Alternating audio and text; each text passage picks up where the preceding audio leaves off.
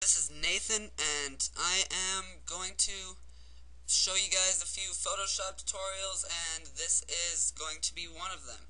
So, we are just going to make a simple Web 2.0 type logo sort of thing, and I'm just gonna. It's not gonna take long, but I'm just gonna show you guys the site. We have got 41 users since well, we've just got 41 users, so that's a good thing. We've got tons of tutorials up here. We've got a Blender teleportation tutorial on the site. It's not on YouTube. It's not anywhere but here. We've got a how to use cloth effects for a light wave. And we've also got a Blender slow-mo script. We've got all the FPS tutorials. And we've got a few other ones, so check that out. We've got our forum. A lot of people are asking a lot of questions, and that's really good. And we usually, the whole team is checking the forum a lot.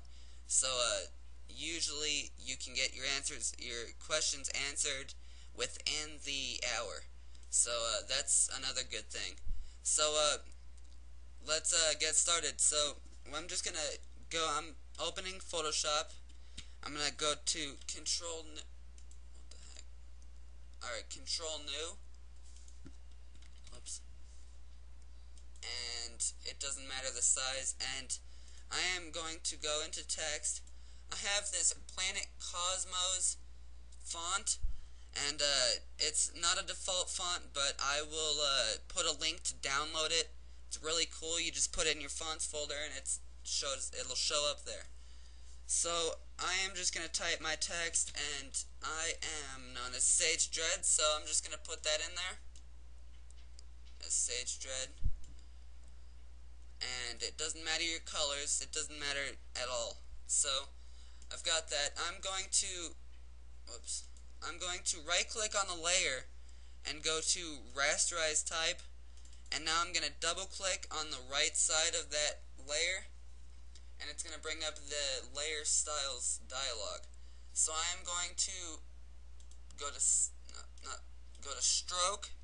I'm going to set the color to white, and I'm going to leave the pixels at 3, and there we go. I'm going to go to gradient, and I'm going to go to foreground to background, and this is going to give it this really good coloring. You can change the foreground to background here by you go right here. You can change it. That's the foreground. The background is right there. I just changed it to blue and white. So I've got that. Now we are going to duplicate our layer. So we've got one on top, one on bottom. And I'm going to get the eraser tool. I'm going to make sure it's in block mode. And I'm going to go to the very center of the text. Make sure the top one is selected, and we're going to hold shift and drag right. And then it's going to delete that.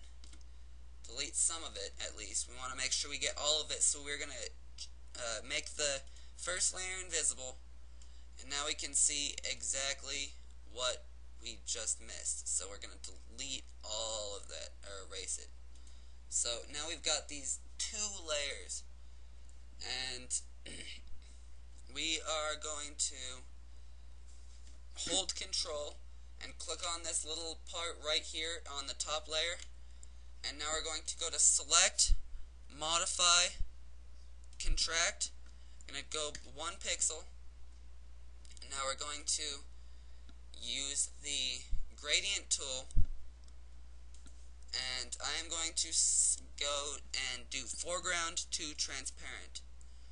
But right now I need to switch my foreground color, so I'm going to click on this button right here, or just press X. So there we go. So now we can do that, and make sure the transparency is just about 50%. I'm going to make sure this is in overlay mode, And now I'm just going to hold shift and drag down and use that eraser tool. Or the gradient tool. So I'm just going to do that a few times. So it makes it a bit darker. Now I'm just going to go to the select the layer and put it on overlay. Okay. And now we've got it's a little bit more Web 2.0 stylish. So we're going to even do a little bit more. We're going to double click on the top layer, going to go into the gradient, and we're just going to make the scale a little bit down, not too much, and we're going to set the blend mode to, and never mind, that looks good. Let's see, which one was it?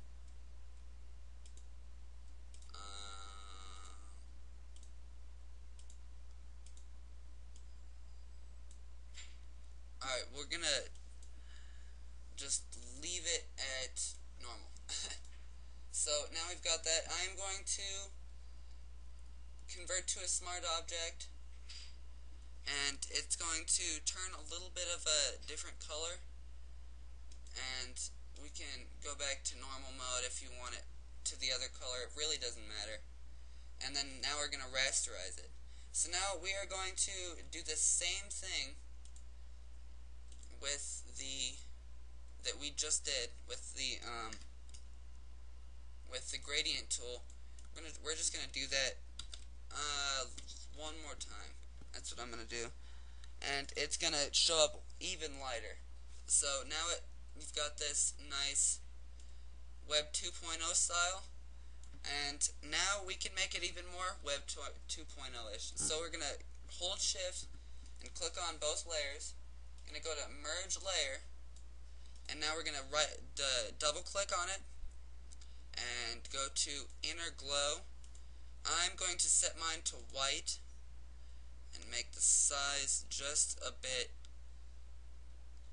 I'm putting it to 20 pixels, and I'm going to make the technique precise. No, never mind. And there we go. So you can experiment with all the different settings. You can put it to overlay, pin light, hard light. So pin light actually looks pretty good. So I'm going to do that, and now we can add a drop shadow to it, make it look even better. And there we have it. So we've got our Web 2.0 little text logo, and thanks for watching.